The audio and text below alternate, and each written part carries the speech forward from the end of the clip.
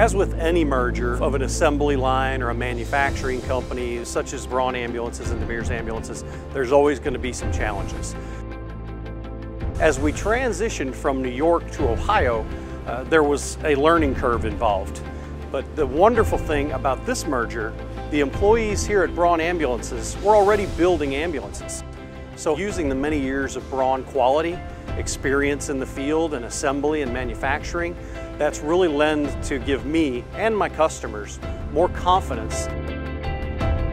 There's new equipment, there are different types of machines, there are floor lifts, many new things that were not available to us at our last facility that I think will help improve the product, the quality of the build, the finish, and improve the overall safety. The other part that makes a lot of sense is the collaboration of the engineers. It is clearly still a Demers Type 2 ambulance. It is our product, but now, along with our engineers at the main factory, we have more supervisors on the floor, we have a bigger talent pool, and we have all the tools necessary to move our product to the next level, which is what our customers have come to expect from Demers. We chose to merge with Braun because of the similarities in the company and in our beliefs in the corporate philosophy and the way we do things.